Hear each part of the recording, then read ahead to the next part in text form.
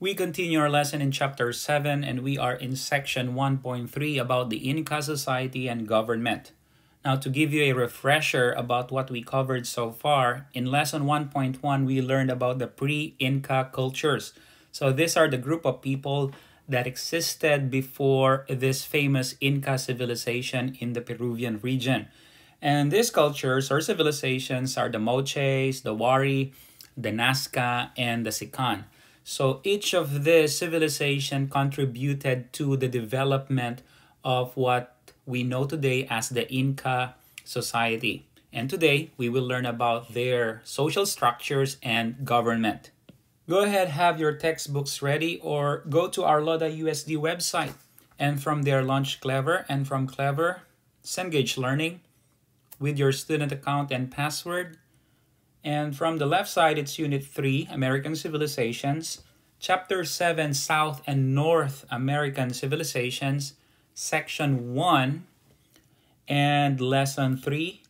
Or pages 181 or 180 to 181.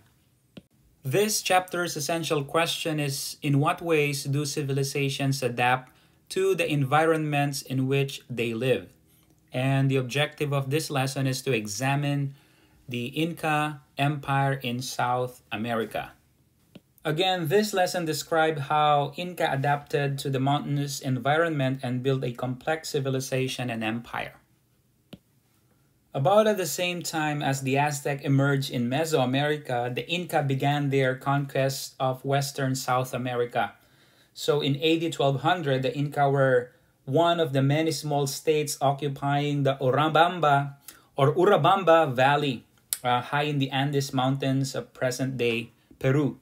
So in 1440, the Inca ruled the region as an empire.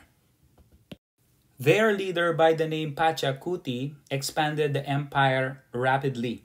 And the meaning of his word is he who changed the world. So he is indeed a world changer.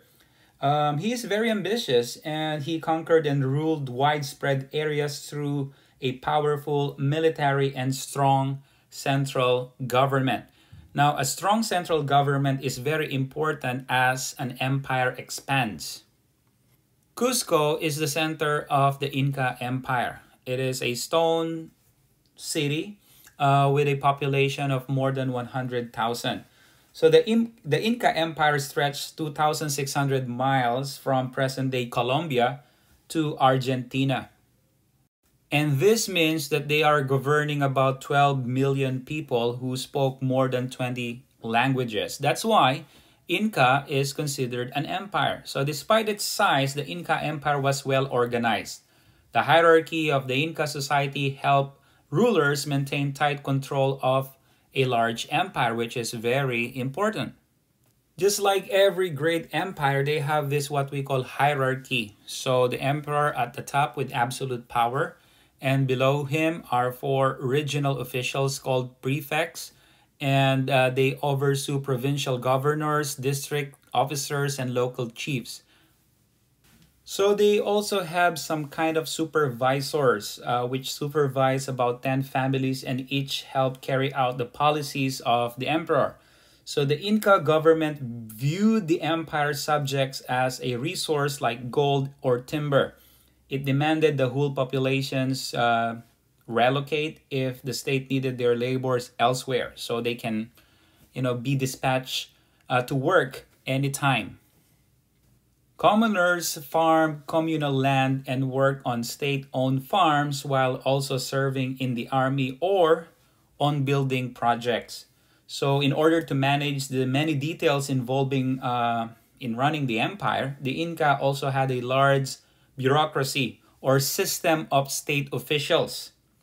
In fact, for about 10,000 Inca, there were about 1,331 administrators.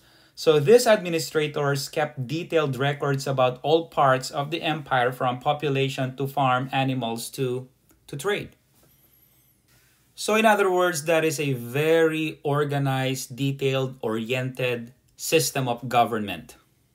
Let's take a look at the timeline of the empire from 1400s to 1532. As you can see from the top, in 1400, the Inca lived in Urubamba Valley, and they began their expansion around 1400. And by 1470, the Inca had reached the coast and extended their power northward into the present-day Ecuador.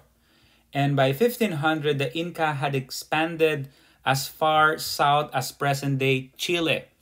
They united their vast empire using more than 14,000 miles of roads. That is impressive. They are like the Romans. In 1532, the Inca reached the eastern slope of the Andes. And in the 1530s, the Inca Empire included more than 300,000 square miles and 12 million people. So if you will look at the map here, the white line represents Inca roads, and the maroon, present-day boundaries, and the star codes, present-day capital city, and the black dots, other cities, major cities. Bottom line, this is a huge empire, so they are very far from what was described to them previously by many European conquistadors as savages. This is an empire. This is an organized system of government, just like the Roman Empire. Okay, so what else? So like other civilizations, the Inca Empire was built on agriculture. In order for them to be able to expand and explore, other artistic endeavors, as they say, you have to secure the basic needs first. Now, because the Inca lived in a mountainous region, they made up for the lack of flat farmland with a type of farming called terrace farming. This is not unique to them. The Chinese did this, and other civilizations as well who are living in mountainous region. So they cut flat steps or terraces on the sides of the mountains and built stone walls to keep the terraces in place so that it will not slide. So terrace farming produced potatoes, maize, and quinoa, a high-protein grain native to the Andes. So in addition to farming, the Inca raised llamas and alpacas for meat and wool and for transporting goods and people across the mountains. Just like other civilization, Inca are very religious. So they have rituals centered to the need of, good harvest and be able to win wars, things like that. So the Inca worship their emperor as the son of Inti, the sun god. So they're like the Egyptians and believe the emperor helped humans to communicate with the gods. Now, before we answer the review and assess questions, let's take a look at Math's interview, a National Geographic explorer who went to the Andes Mountain to study the Inca civilization, and his personal experience as a National Geographic explorer, and what are the challenges and the rewards he got from this work.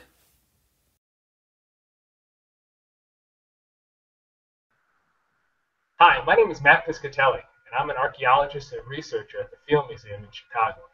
I study the role of religion in the development of early civilizations. So Matt, what made you want to be an archaeologist? When I was a child, I had a love for museums and a passion for history. I always wanted to learn more about people who came before us, and I had a love for travel, and I wanted to explore and experience new cultures, to see different parts of the world.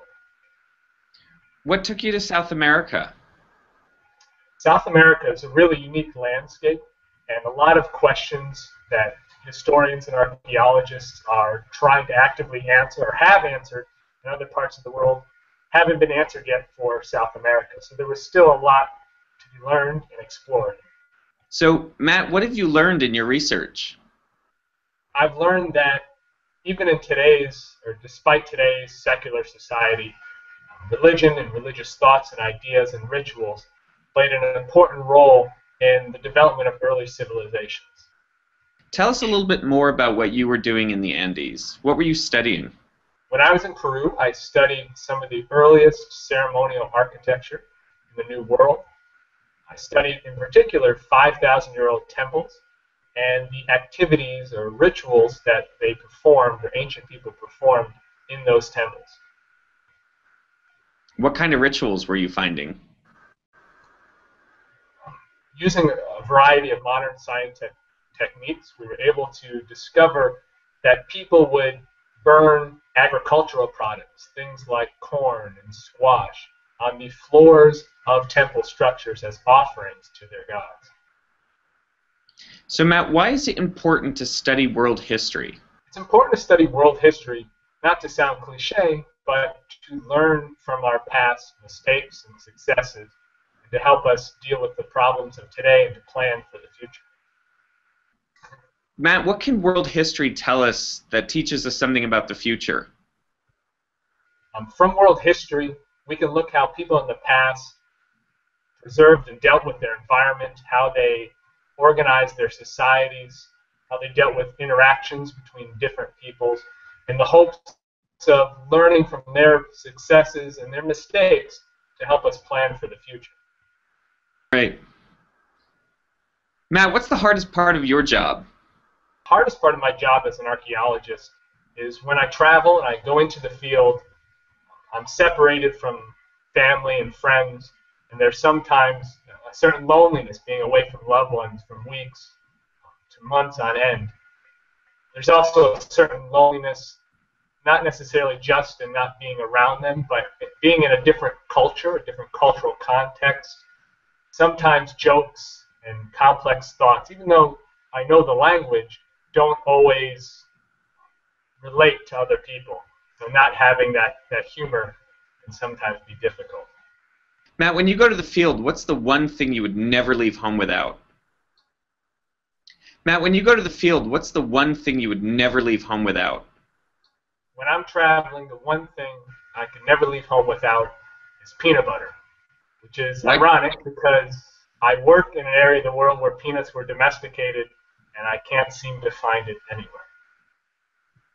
Peanuts were originally domesticated in South America, and we find evidence of their use and consumption going back thousands of years.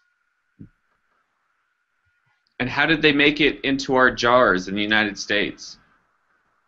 I really have no idea. Matt, what does it mean to you to be a citizen of the world?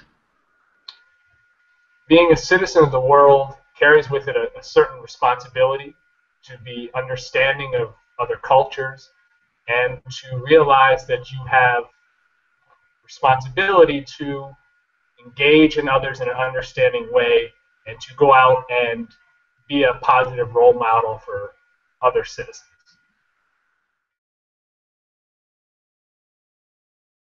Okay, now let's go to the review and assess questions.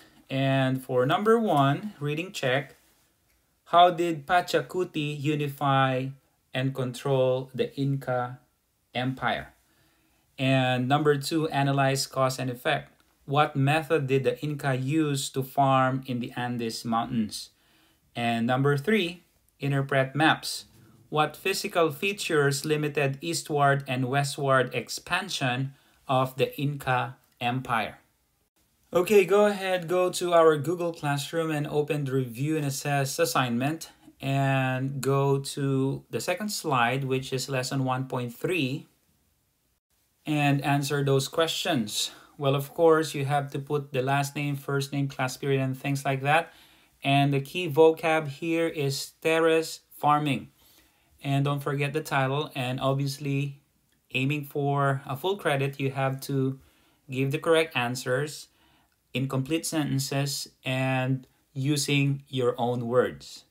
So that is our lesson for today, Chapter 7, Section 1.3, Inca Society and Government.